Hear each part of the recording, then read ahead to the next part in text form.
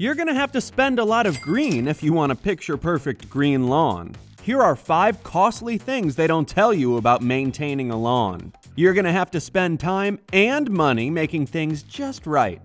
Simply mowing the lawn just doesn't cut it. Lawn care pros Realtor.com spoke with say you'll need to spend time fertilizing, trimming, weeding, and raking. HGTV says cutting grass too short can be the kiss of death. Once the grass is scalped, individual plants need to use food backups stored in the roots, but they may be tapped out depending on the season and the lawn's overall health. So never cut more than 1/3 of grass blade length whenever you mow. No doubt you've heard the phrase "see spot run." If your dog relieves itself in the yard, you can see the spots all over. Dead, yellow patches of grass are the unattractive results of dog urine, and Lowe says nitrogen is the culprit.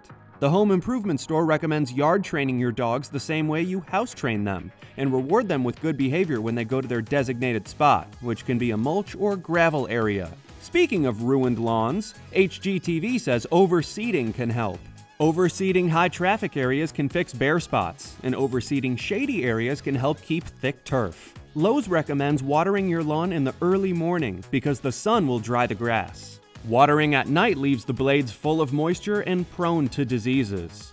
I hope you're a morning person.